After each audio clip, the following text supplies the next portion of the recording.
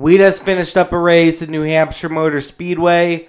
A very interesting race. Ended up utilizing the wet weather tires. Let's talk about how that went.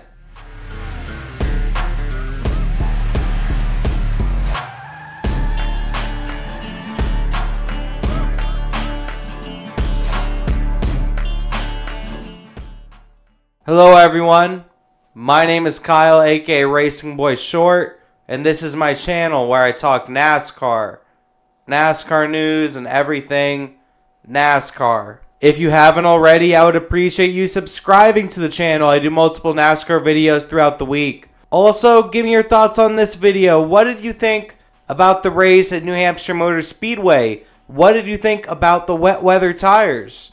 Plus, give me any improvements I can make on the channel. So a very interesting race we just had at New Hampshire Motor Speedway, aka Loudon. The first 2/3 of this race, there was the threat of rain throughout the day. And we saw that track position was a big factor. I guess that shouldn't be a huge surprise with the track type that we were racing at.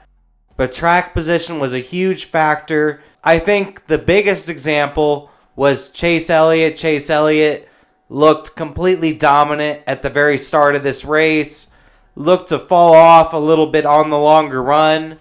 And then once he got into traffic, it just seemed like he wasn't that competitive. I think very early on in this race, there was a couple of drivers that really stood out from the rest that were going to be competing for the victory today at New Hampshire Motor Speedway. And I'm talking about the Joe Gibbs Racing drivers, especially Denny Hamlin, Christopher Bell, Martin Truex Jr., and I'm also talking about Kyle Larson. At this point, none of this should really be a surprise, especially at New Hampshire Motor Speedway. A really strong track for both Christopher Bell and Martin Truex Jr., plus Denny Hamlin and Kyle Larson at this point are competing for the win anywhere we go. These drivers looked strong throughout the day and looked like they were going to be competing for the win. And then when we heard that the rain was getting close, a bunch of strategy got into play. Brian Scott, the crew chief of Tyler Reddick, ended up making a call, putting Tyler Reddick at the front of the field.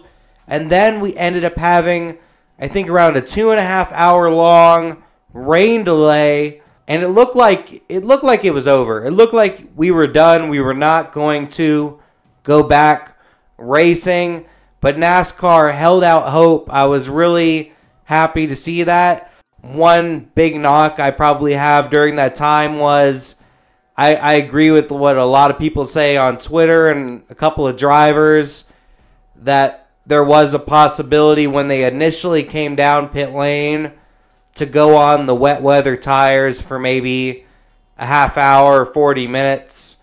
And they could have gotten a good amount of laps, a good amount of the rest of the race in, but that's in the past. Overall, I'd say it was a good move by NASCAR. They waited it out, and I know a lot of the fans at the track were happy to see that. And they produced a good finish to the end of this race. Yeah, the timing at the end of this race ended up being pretty perfect, because by the time they waved the checkered flag, it was getting really dark out there, and there was a threat of another rain shower nearby. So it ended out on a good time. But those last 80 laps that they ran on the damp, wet racetrack at New Hampshire Motor Speedway on the wet weather tires was very entertaining. You saw 3, 4, even at times 5 wide racing, every driver using up every little bit of that racetrack, trying to find the wetness in the racetrack, trying to keep the tires cool at the same time, trying to find some sort of speed. Overall, it seemed like that middle lane had the most speed on those wet weather tires. You saw that with a lot of the restarts. There were a couple of drivers that really stood out during these last 80 laps, and I'm talking about Christopher Bell, Kyle Larson, 2 drivers I mentioned earlier, plus a pair of Stewart-Haas drivers being Josh Berry and Chase Briscoe, looked incredibly strong during these last 80 laps on the wet weather tires. But to get to the very end of this race, no one was really able to challenge Christopher Bell. Christopher Bell, I've been talking about him most of this video, was just very dominant, whether they were on the wet weather tires or on the slicks.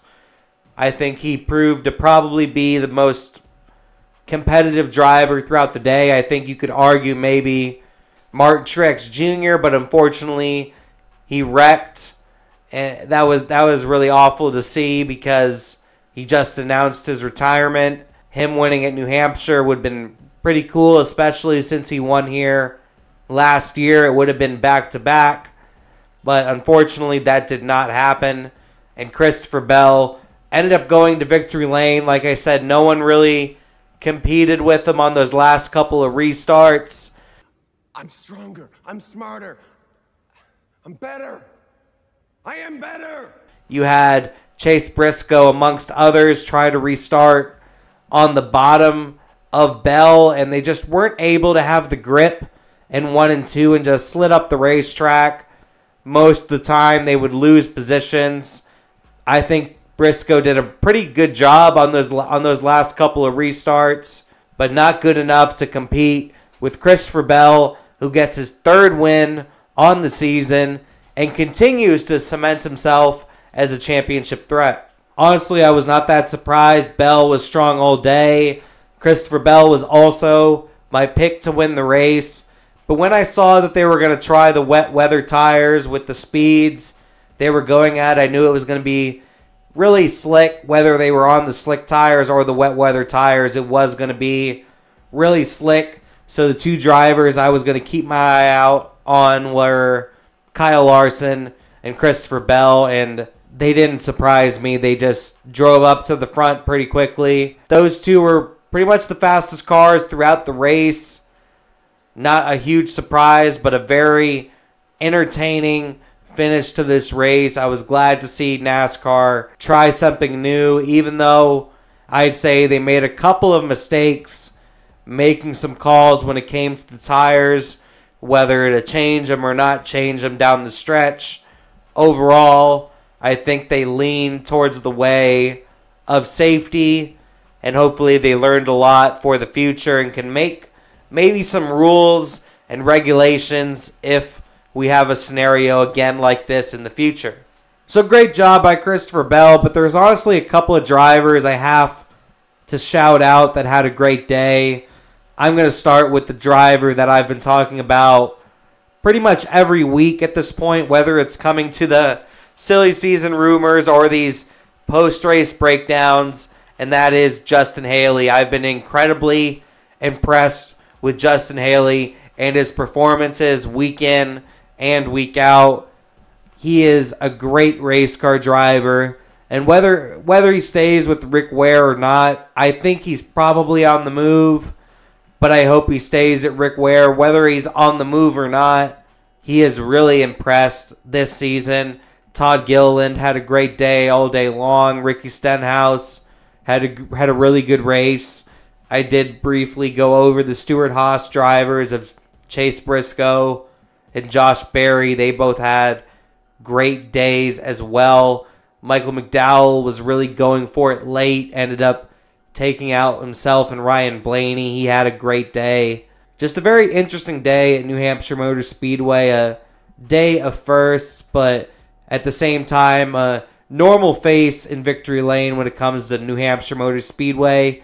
A driver that has won 3 times on the season, but a driver that has also won at New Hampshire Motor Speedway previously, including just yesterday in the Xfinity Series, talking about Christopher Bell. Overall, at the end of this race, I think NASCAR made a couple of iffy calls. They're just kind of making it up as they go with some of this stuff, which is really unfortunate, but I get it at the same time with the situation like this. They've never done something like this, but they should have been more prepared when it comes to ruling and regulations. here at the end of the race, because honestly, in my opinion, they should have had the option to go to the slick tires if they wanted to. They should have gave the option of drivers staying out. There was some iffy calls, I'd say, by NASCAR at the end of this race. But overall, I think the goal in their mind was to keep everybody safe and try to have the most entertaining finish to the end of this race as possible. Overall, this was a great test for NASCAR to race on these wet weather tires. I was pretty entertained by the end of this race. But give me all your thoughts down below. What did you think about the race at New Hampshire Motor Speedway? What did you think about the wet weather tires? Do you think they could have maybe put them on earlier when they came off the track initially? Do you think they did it in the right way? What did you think about the calls at the end of the race when it came to switching tires and not switching tires? Let me know down below. But that'll do it for me. Thanks for watching. My name is Kyle, aka Racing Boy Short, saying peace.